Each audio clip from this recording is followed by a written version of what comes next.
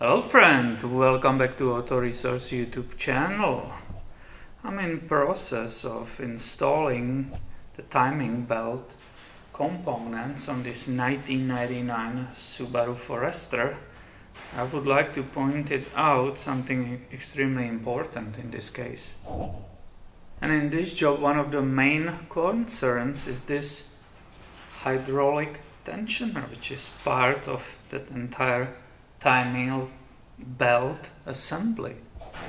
There was actually issued a technical service bulletin for this tensioner, but that one is about this thread which is holding right in the engine, about the special torque procedures, right, and making sure this will not get loose. And that's the technical service bulletin, but I would like to talk about something else.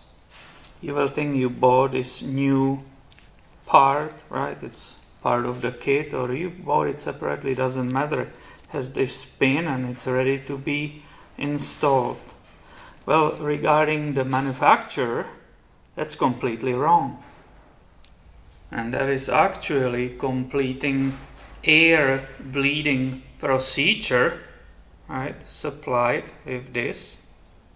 And they say if you don't do it, if you just install it, you are risking the engine damage.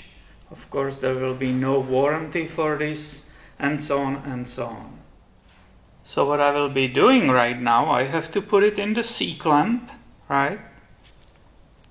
Put very little pressure on that pin. I will remove that securing pin and very slowly release it, start loosening it, that hydraulic pin can go up all the way. Now they are saying it has to be so slow that that whole movement, which is not very much, must be not shorter than 1 minute.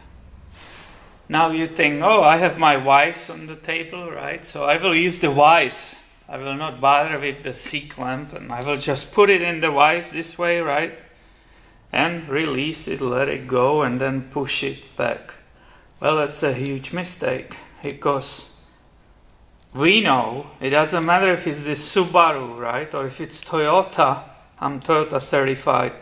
When you are pressing these hydraulic tensioners, they always have to be in vertical position. They cannot be in horizontal in this way. It always has to stay this way, that the air can bleed out correctly on the inside. Otherwise, this whole procedure is for nothing. Here you can see the one from Toyota engine, right? That's a 5EZ FE V6 engine, right? I kept it, I didn't throw it away. If I want to push it back in and install this pin, I'm not going to do it in this direction. I will really very, very, very slowly press it in this position. And I just wanted to point it out that for you, because I cannot even count how many times or how many videos on YouTube I saw when people are pressing it this way and they are teaching others how to do it. Here you can see it, I clamped it, right? I tiny bit pushed on it, removed that pin, and now I'm very, very slowly, needs to be over that 1 minute, stay set, very slowly, I'm letting that pin come out of the tensioner, right? Really taking time, and then I will be pushing it back, aligning that pin, and it will be ready to be installed.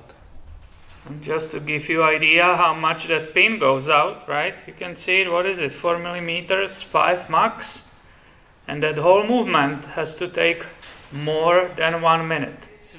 All of us, we keep learning, right, every day. Nobody knew it from beginning, and that's why I'm making this video. People can learn from it and perform these procedures correctly. Thank you for watching. Please subscribe, and I will catch you in the next video. See ya!